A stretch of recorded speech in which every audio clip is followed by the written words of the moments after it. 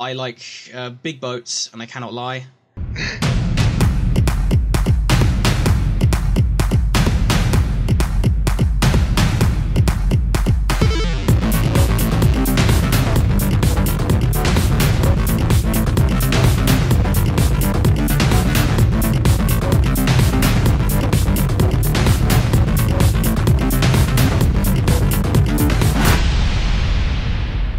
Hello, and welcome to a somewhat different episode of Funja Runs, where we put the serious back into the fun.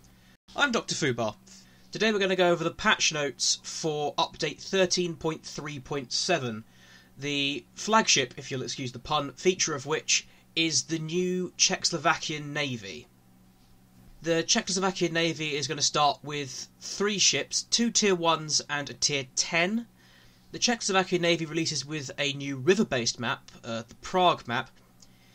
This is because anyone who's looked at an early 20th century map of Europe will know that Czechoslovakia was completely landlocked, making it an odd choice for wargaming to include, but apparently the community has been clamouring this for some time according to the patch notes.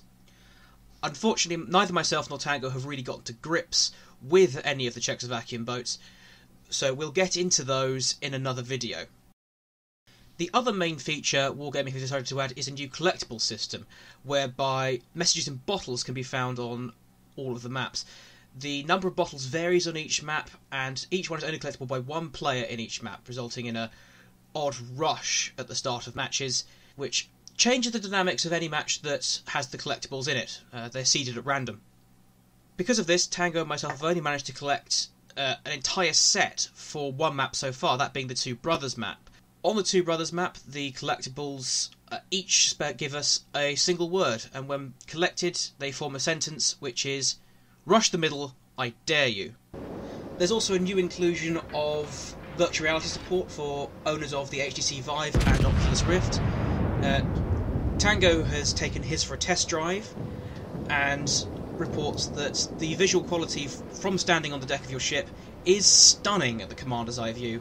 Unfortunately, it is also a bit eerie, with the feeling of the Mary Celeste having no other crew on board and guns rotating and firing seemingly by themselves. Also, there is no way to see the keyboard, so in practice it greatly reduces your ability to play the game, making it more of an aesthetic option as opposed to a practical one. They've added in a Rage Quit command, which at least gets the salty players' salt over with sooner. They've added in an option to set the in-game language to pirate. This is, of course, an extension of the pirate audio option that has already existed in the game for some time.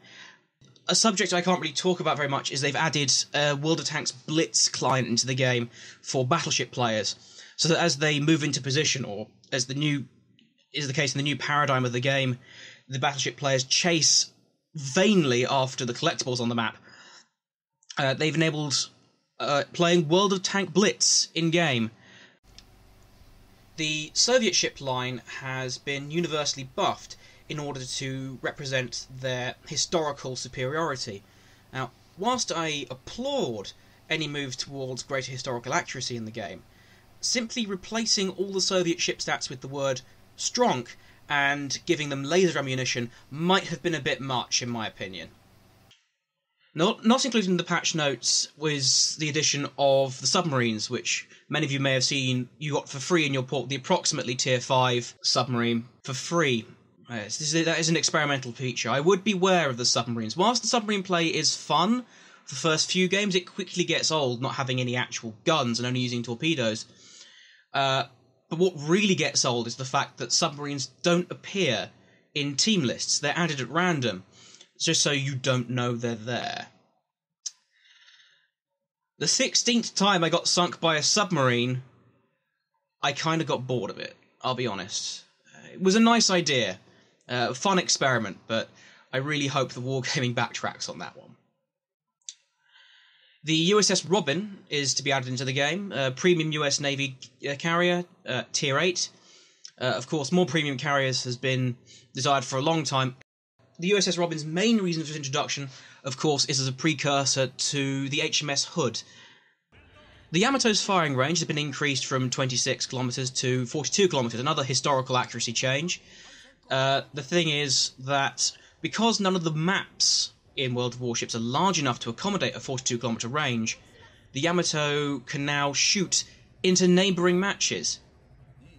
Again, in theory, we believe that this change was implemented to enable cross-match clan support, so that if you have a clanmate who's in a nearby match and you're in a Yamato and you have no targets of your own, you can assist your clanmates by shooting into their matches.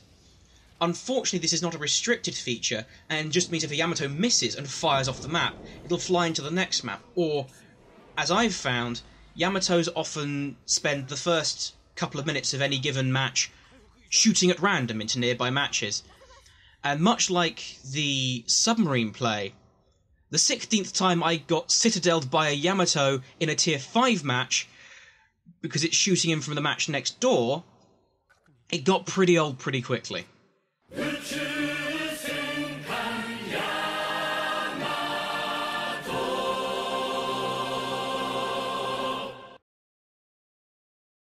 Finally in this section, the HMS Warspite has been updated for developers and super testers. They are experimenting with the Warspites that can only load HE ammunition to bring it more in line with the British ships having only one form of ammunition. The cruisers get AP, the battleships are going to get HE. However, what's not mentioned in the patch notes is that this version of HMS Warspite also has a smoke screen, the first battleship to get one. I think this is really going to change the dynamics of play. But obviously, we aren't super testers or developers, so we haven't got to experiment with this yet. There will be a review of that once it hits the main servers. Then there's perhaps the most welcome change of the patch, as that is that the Japanese premium tier 6 battleship Mutsu has finally been patched to stop exploding in port. This was, of course, of great distress to anyone who bought a Mutsu, having the damn thing explode at random intervals and the game requiring a restart in order to use it in a match. Unfortunately, this has been counteracted by the Yamato buff, where Yamatos firing at particularly oblique angles off the side of the map can fire into port and explode your Mutsu anyway. So, wargaming giveth, wargaming taketh away. Moving on, pirate hats are now unlockable for commanders once you hit them to maximum level. Wargaming have promised eye patches in future updates.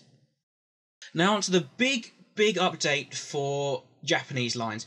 All Japanese lines now have an optional kawaii mode for extra cuteness. Wargaming states that this makes Japanese ships 56% more adorable.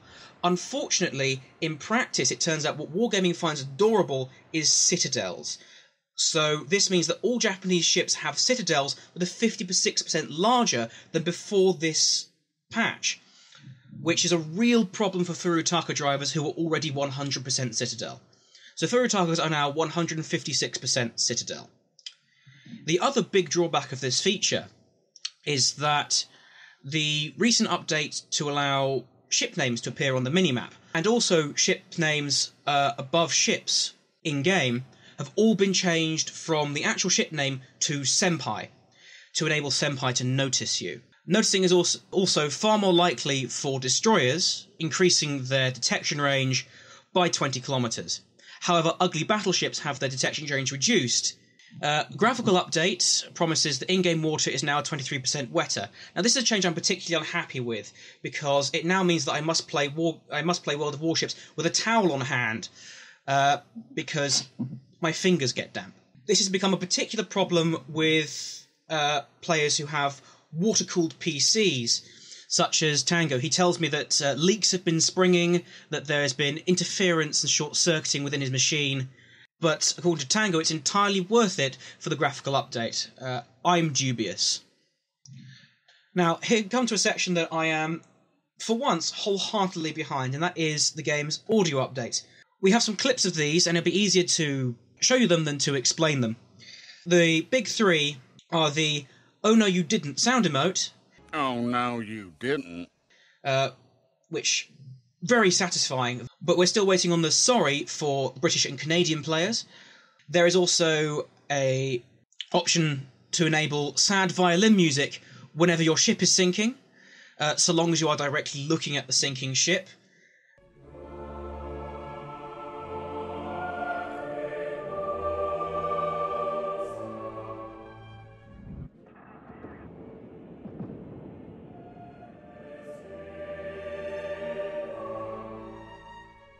Wargaming state that they are in negotiations for the rights to the Titanic theme. But Celine Dion is said to be holding out on that one. There's a big argument over the royalties.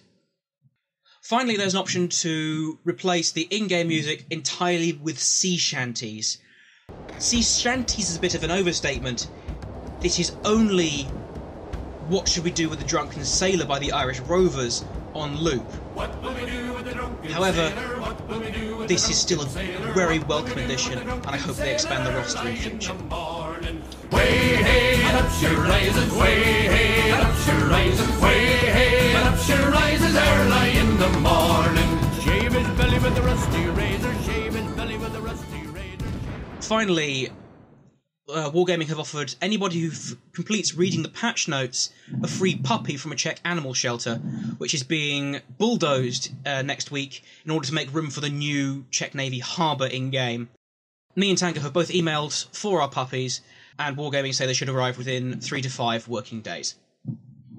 As you can see, this update 13.3.7 is, at the very least, going to be controversial when it lands tomorrow. I'm not sure how the player base will react to this. As I said, we here at Funge & Runs have mixed feelings at best. Features such as the sea shanties are very welcome, but the Czech Navy and the Russian rebalance have caused issues with how fun the game is. So, well, we'll have to see where it goes from here. This has been Dr. Fubar from the Funge & Runs newsroom, signing out.